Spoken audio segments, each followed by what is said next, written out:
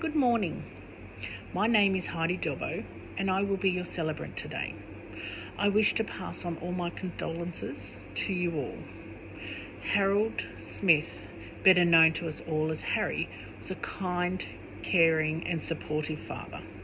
He was a great mate and a friend to all.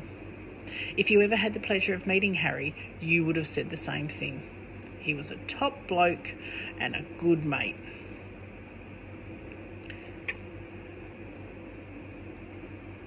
We gathered today with Harry's family, his daughter Tamsin, his sons Adrian, Christian and Eric, his grandsons Sale, Dylan, Kai and Fletcher.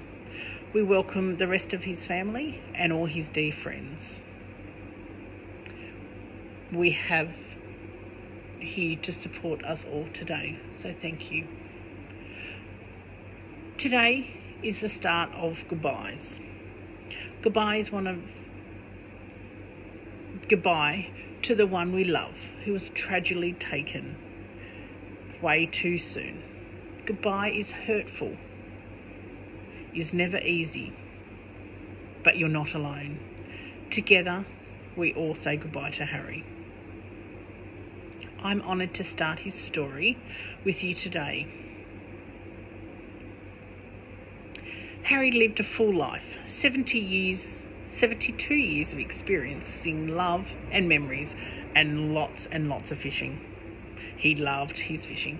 Born 29th of June 1949 at Canberra Hospital to Betty and Joel Smith.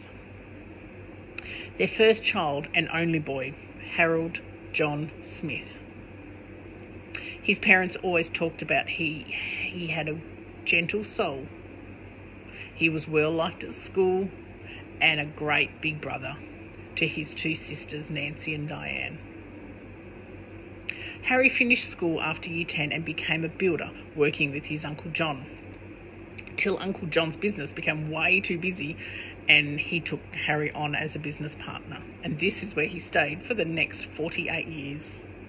Meeting Marion at the local dance in 1969, there was one thing everyone said it was love at first sight. Harry and Marion were married 2 years later. They settled just out of town on Campbell Street. They made their house a home for their whole married life. This is where home to their 4 children. Tamsin was first, with Adrian and Christian, twins, just 2 years later. Ensuring the family was not busy enough, Eric was born 14 months later. Harry was a great dad, never missed a soccer game or an opportunity to take the whole family camping and fishing. There were few things that Harry loved: his family, camping, fishing and his mates. When the kids grew bigger, Marion and Harry got involved in the local fishing community, where he won a lot of awards and made loads of friends. Fishing took Harry all over the world, and as we say today, he died doing something he loved.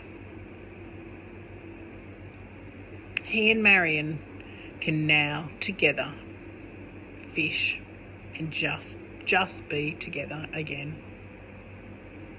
A beautiful man with a beautiful soul has gone sudden from us. He will be remembered for his humour, his kindness and his great love for all people, of all kinds of animals and the environment. Harry, I'm sure, will continue to fish with us all, sitting right beside us, giving you tips on which bait and which lines to be using. He'll be sitting next to you, telling a really great yarn. So next time you're fishing, remember how happy you made Harry, and his life was full because of you all. I wish to welcome Harry's son and oldest grandson, Eric and Zane,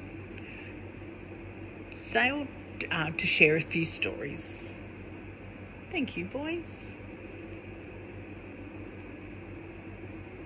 As we go forward today, you may feel blessed to have known Harry and the love and the friendship that he shared over his lifetime.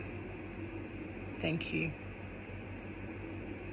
The family do wish to invite you all before you head off to the local club for a catch up and a bite to eat. Thank you.